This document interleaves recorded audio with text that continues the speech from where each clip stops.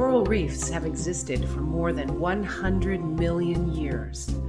25 years ago, coral reefs flourished around tropical islands, and these colorful reefs were teeming with large fish and shellfish.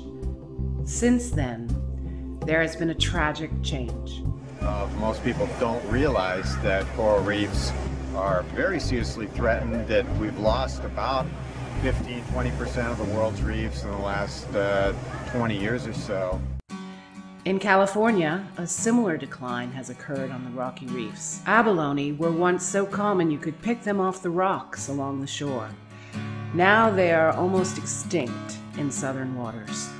Blue sharks and many other fish have been reduced in abundance in size. Are we really willing to accept a world where children will not be able to enjoy the beauty of the oceans and reefs as we have? Thankfully, the solutions to these serious problems facing our oceans and reefs are surprisingly simple. First, it's important to understand what has happened and why. Growing human populations, international trade, and global climate change have placed increasing stresses on our oceans, reefs, and the organisms living there. Because the dramatic changes to reefs and oceans have occurred under the water, most people have not noticed. Raising public awareness about the critical nature of these major ecosystem changes is an important first step. Reef Check is a nonprofit organization working in over 90 countries and territories around the world to reverse this downward spiral by raising public awareness, getting local people involved in citizen science to track changes in the marine environment, and to help implement real solutions and bring our oceans and reefs back to a healthy condition. Our strategy is to use immersion learning. Llevándolas a bucear, ¿no? Porque un amigo dijo, ¿cómo puedes cuidar algo si no lo conoces, ¿no? Entonces si ellos van y ven, oh, que hay animales, peces, corales, delfines, ballenas, oh, entonces quiero cuidarlo, ¿no? Porque lo conozco. Throughout the world, we work with elementary kids to adults and give them a chance to participate in learning about the values of reefs and threats to their health. What happens next is that many of these people become activists. From Mexico to Indonesia, our teams of Reef Check divers and supporters are enthusiastic about their work to help save reefs. Muy buena organización, la verdad es genial que estén tratando de conservar los arrecifes de coral. Todo excelente. Reef Check also works to find economic solutions that allow local people to make a better living from protecting the reefs. Con el conocimiento que he cogido de Reef Check, porque veo que hay mejoría y hay más producción, en todo aspecto hay más producción, porque hay más producción de dinero y más producción de peces. For example, in the Dominican Republic, Reef Check helped to establish a kayak and dive business for fishermen displaced by the establishment of La Caleta Marine Park. Now, the fishermen are the strongest supporters of reef conservation. Yo creo que yo lo apoyo 100%. No 90, porque 90 es poco. Para mí yo debo apoyarlo 110. California has marine protected areas, which allow rocky reef ecosystems to return to their natural state. Reef Check helps to track and monitor the progress of these protected areas. But we need your help. Working together, we can and will bring back the reefs.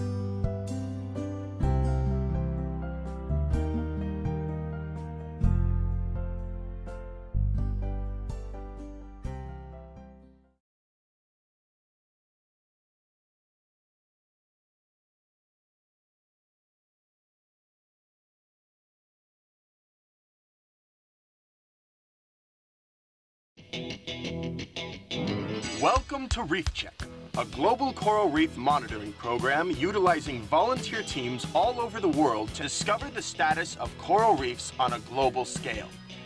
Reef Check surveys are conducted in over 60 countries throughout the tropics, providing a snapshot of coral reef health. Coral reefs are among the most threatened of all the world's ecosystems. Overfishing, blasts, and poison fishing, sedimentation, sewage, and pollution, as well as boating damage, continue to threaten and degrade coral reefs. Reef Check is a solution to this crisis. By participating in a Reef Check, you are contributing valuable data to scientists, managers, and regulators around the world who are significantly improving our ability to manage and protect coral reef resources. You, our Reef Check volunteers, are the core of our program, and we thank you for donating your time and energy for the benefit of the ocean.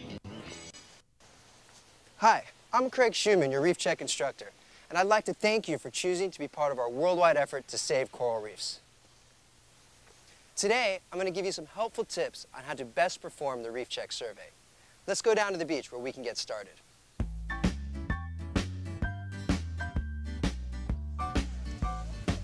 Behind me is a team of Reef Check volunteers preparing to do their land training. Hi guys, how you doing today? Oh, I'm outstanding. I'll see you guys in a couple of minutes. While the team prepares the equipment for their training, I'm going to take you through the 6 basic steps of Reef Check. The first step is preparation. Then, site description and transect deployment, fish survey, invertebrate survey, substrate survey, finally, wrap-up, data collection, and analysis. Today we will go through these 6 basic steps of a survey on land to give you an idea of what will happen in the water.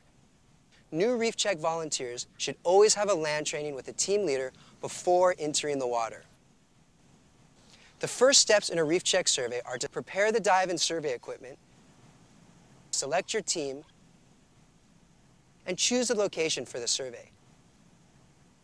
Let's go over the equipment you should obtain to perform this procedure.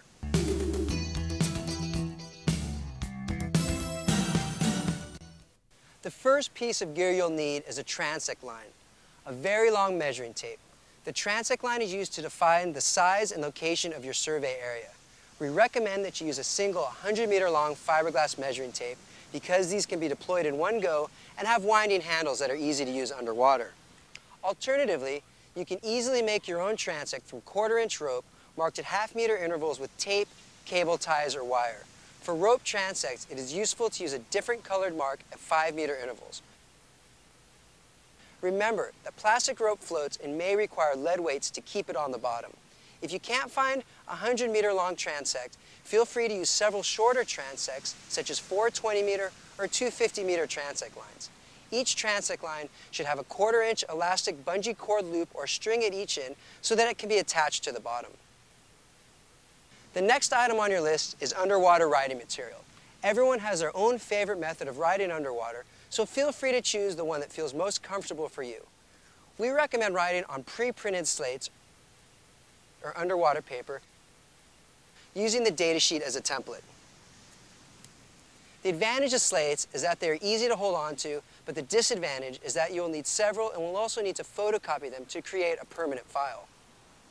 The advantage of paper is that you have a permanent record, and the disadvantage is that in rough seas, the paper can get washed away. Duct tape can be used for a more durable attachment. A hands-free version of slate or paper holder can be made from a section of 6-inch PVC pipe fitted with an internal triangle of 1/4-inch bungee cord. The pipe can be slipped over the forearm with a bungee cord holding the pipe in place, and then data is recorded on paper held in place with elastic bands. Remember, you will need 1 slate or clipboard for the site description sheet, as well as 1 for each volunteer doing the underwater surveys. To write underwater, we recommend either using short golf pencils because they are extremely strong, or plastic pencils with multiple tips that slide up inside the tube. Standard pencils tend to get waterlogged quickly and break.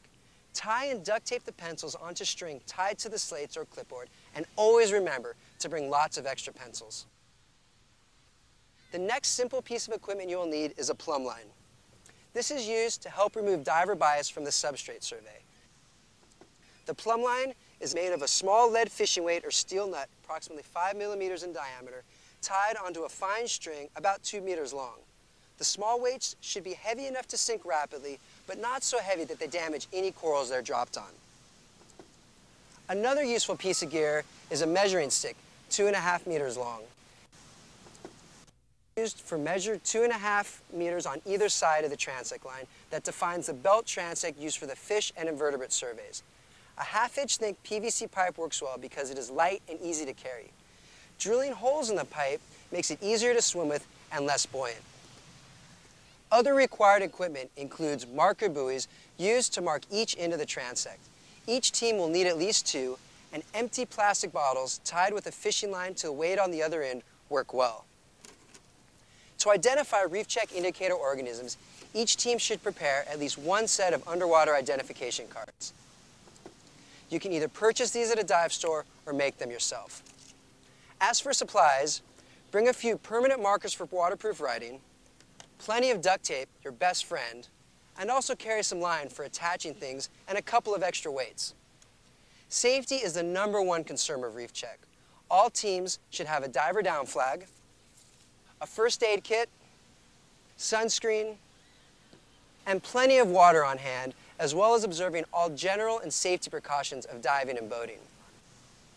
Given the low price of a geographic positioning system these days, we would hope that you could buy, beg, or borrow one for use during your survey. If not, please use a detailed nautical chart. Remember to write down units for your coordinates and the source. We encourage all teams to make a photographic and/or video record of their site, training, surveys, and related activities, and we welcome copies.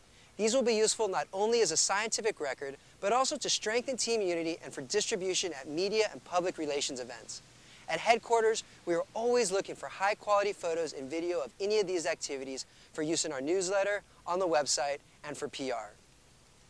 As you look back over the list of equipment, keep in mind that it is just a guide, and we encourage you to modify your personal list to best serve your needs.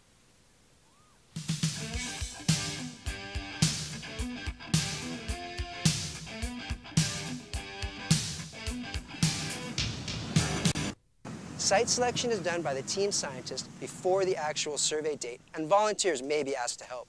It is always useful to have a backup site in case local conditions, weather, or currents make the chosen site unsafe to dive. Site selection is important.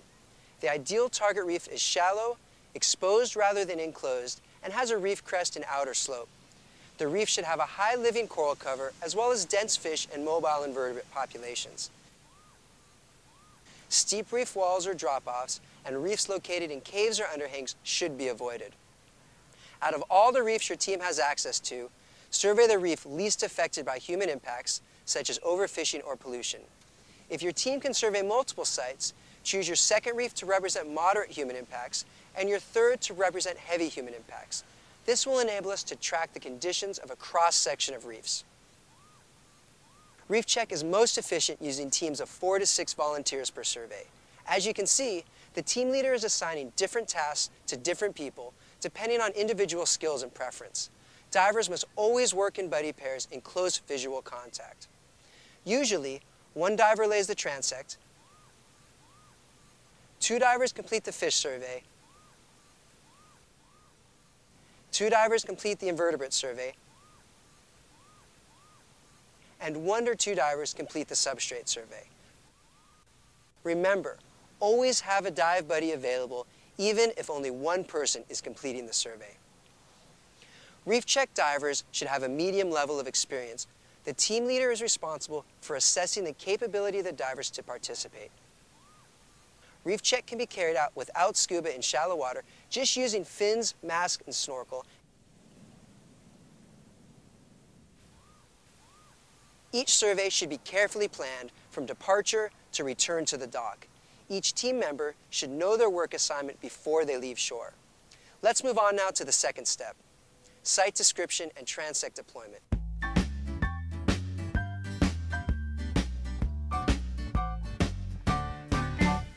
After the team arrives on site, the team leader and a dive buddy will deploy the transect line. We recommend using a 100-meter long fiberglass measuring tape. However, if this is not available, you can easily improvise by using a rope. Simply mark the rope at meter and half-meter intervals with permanent marker and tape.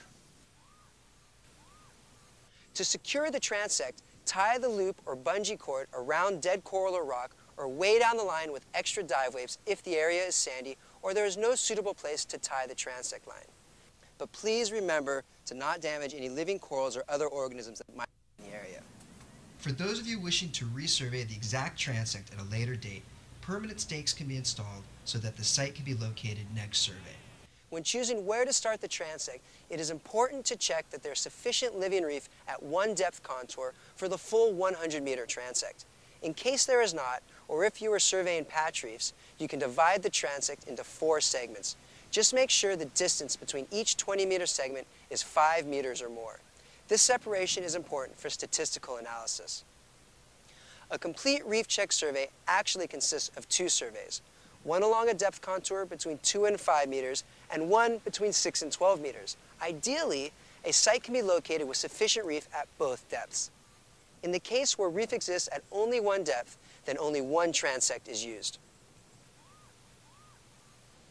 While the team leader is searching and deploying the transect, the other divers can complete the site description. The site description sheet consists of 36 questions designed to tell us the environmental condition and level of human impact on your reef. We ask you to make detailed reference to the location of your reef by taking landmarks and a GPS coordinate. If you do not have access to a GPS, please use a detailed nautical chart, and please tell us the units you're recording your coordinates in. We ask that you record the GPS units in degrees, minutes, and seconds. If your team is not sure of an answer, try to find out after you return to shore. Also, feel free to add information on human impacts that is not specifically requested. After the transect line is fully deployed, all divers should go over the dive plan one more time before entering the water to ensure that everyone knows what they should be doing and when. Now is the time to make sure that diver names have been written onto the correct slates along with the location, date, and time.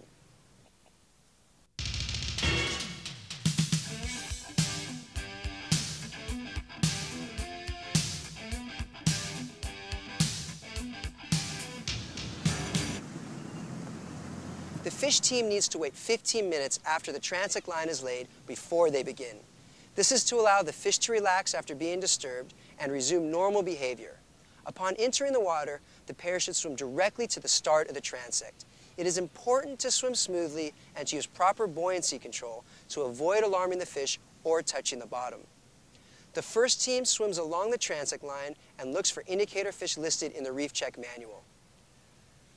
Reef Check surveys count indicator organisms chosen to indicate human impacts such as poison fishing, spearfishing, curio collection, and so on. Taken together, these indicators define coral reef health.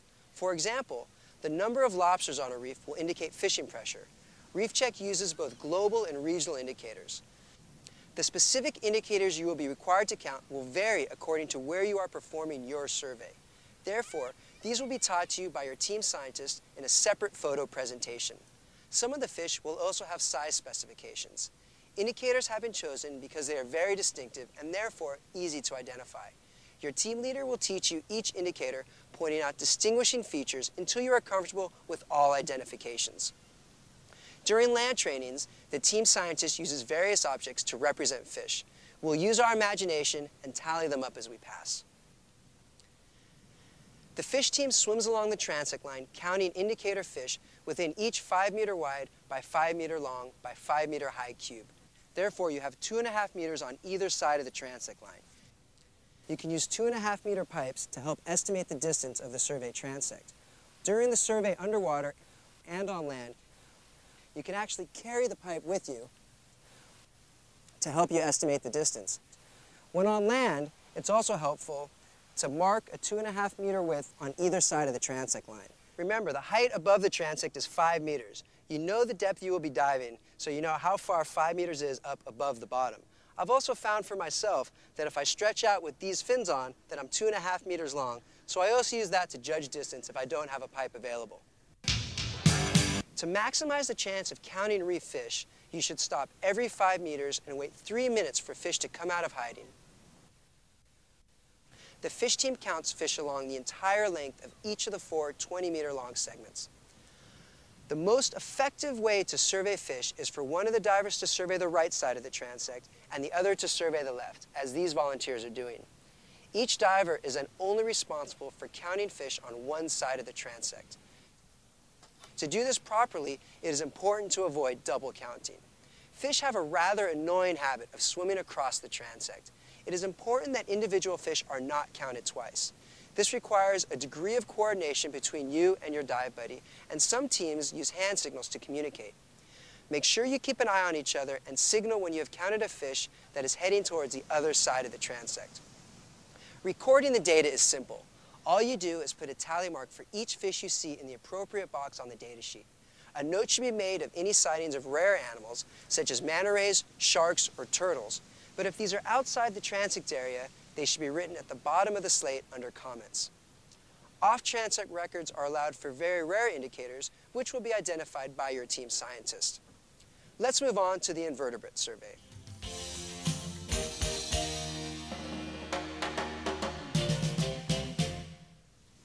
The team conducting the invertebrate survey can start when the fish team is about halfway through.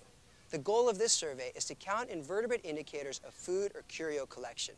Just like the fish survey, the most efficient method for conducting this survey is to use 2 divers, one on each side of the transect line. The invertebrate survey is done like the fish survey, except there are no stops. You swim slowly along each 20-meter long by 5-meter wide belt, counting the indicator species and tallying them in the correct cell on the slate. Because some of the indicator organisms are small and some like to hide in crevices or under overhangs, they'll often be difficult to spot. The most effective way to find these indicators is to bring your eyes close to the bottom by swimming in the elegant face in the floor, feet in the air position. We recommend you practice writing on the slate or clipboard in this position before you start the survey. And please be careful when turning right side up so that you don't kick or damage corals. In addition to tallying up invertebrates, this team of divers is responsible for recording anchor damage, fishing nets, trash, coral bleaching, or other unusual conditions. The last survey is the substrate survey.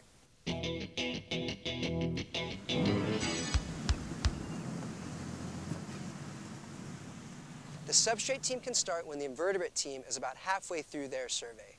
The substrate survey is different than the fish and invertebrate survey because rather than surveying an area 2.5 meters on either side of the transect, the substrate team will record what makes up the substrate at half-meter intervals underneath the transect line. Simply hold the end of the string next to the meter mark and drop the weight onto the substratum. Record what the weight lands on, swim to the next half-meter mark, and repeat. During a substrate survey, it can sometimes be difficult to determine what is exactly underneath each half-meter point on the transect. This is especially true if the transect is lifted up above the reef and is swinging back and forth in the current. If, for example, the transect swings this way, I may record a red rock, and if the transect swings this way, I will record sand. A plumb line will help remove a bias associated with this. When he drops the weight, I know to record sand at this point.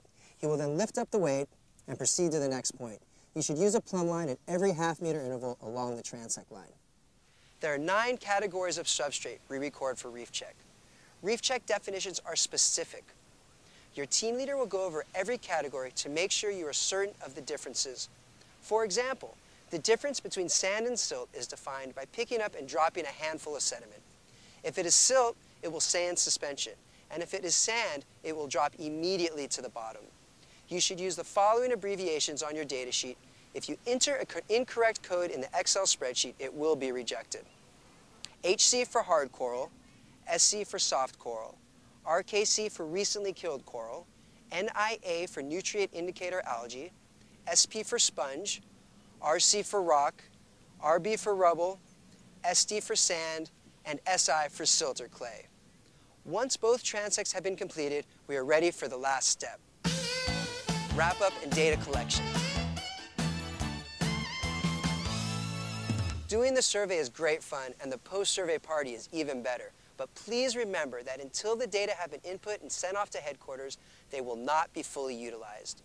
The team scientist is responsible for collecting the data as soon as the dive is completed and reviewing it immediately with all team members. The team scientist will make a quick assessment of the data to determine if any errors have been made that can be corrected while the team is still on site and the transect is in place. Typical errors that could be corrected at this stage include double counting of fish and misidentification of organisms. When an error is suspected, a resurvey should be made to correct it. After deciding as a group that the data are accurate and consistent, the team scientists will transfer all original data onto the Reef Check Excel spreadsheet and email them to Reef Check headquarters. It's important for the team scientists to double check that all the information has been entered correctly. please remember to send the data within 10 days of the survey. Back at headquarters, a third check of the data will be performed. Remember, we will not be able to use any data that were not correctly recorded, transferred, and delivered to headquarters. We hope this video has provided you with useful information and wish you the best of luck with the rest of your training. Remember, there are many details we could not get to in this short video, such as the specific indicator organisms or substrate definitions you will be using in your survey. Make sure to complete your training with your team scientists before you dive so that you can collect accurate data that we can use to help stop the coral reef crisis. Thank you again for all of your hard work. Together with you, we are providing real solutions to the global coral reef crisis. I wish you the best of luck in your training and wish you a wonderful, safe diving experience with your Reef Check team.